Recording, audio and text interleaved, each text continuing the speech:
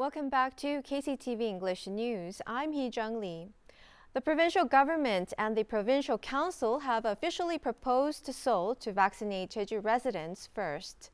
Governor Won Hee-dong and Choi Nam-soo, the chairman of the provincial council, visited the Seoul government complex on the 11th to meet with Prime Minister Kim Boo-kyum and requested that vaccines for 490,000 people and 70% of residents, which is the amount required for mass immunization, be assigned to Jeju.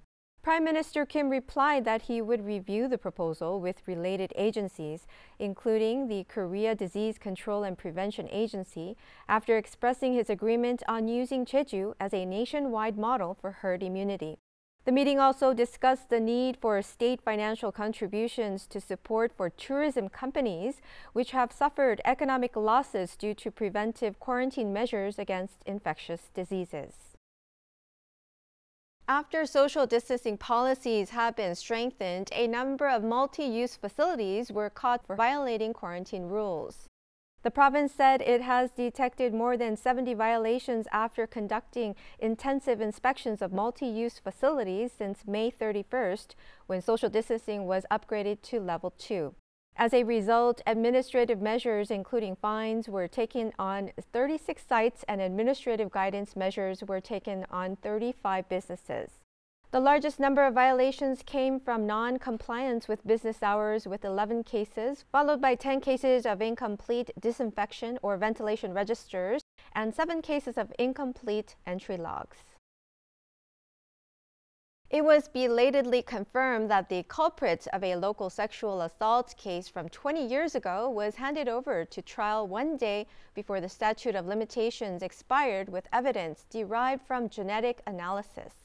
According to the Jeju District Court, a man in his 50s has been indicted and is being tried for sneaking into a house in March 2001 and raping a woman who was in the house before running away.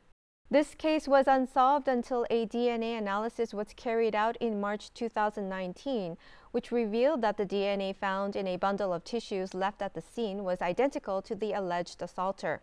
Following the result, the Jeju Supreme Prosecutor's Office indicted the accused man on March 2nd, just one day before the statute of limitations expired. In particular, the man was arrested for 183 crimes, including 18 sex crimes and 165 violent crimes, and was sentenced to 18 years in prison in 2009. He is currently on trial in the Jeju prison. It has been confirmed that many patients abided by the referral set forth by a system where doctors and pharmacists recommend COVID-19 tests to patients with suspicious symptoms. Since April 14th, the province has issued an administrative order for people with suspicious symptoms to receive COVID-19 tests within 48 hours if referred by a doctor or pharmacist. It has been confirmed that 119 patients, or about 25% of the cases that have been confirmed since the enforcement of the order, have visited hospitals and clinics.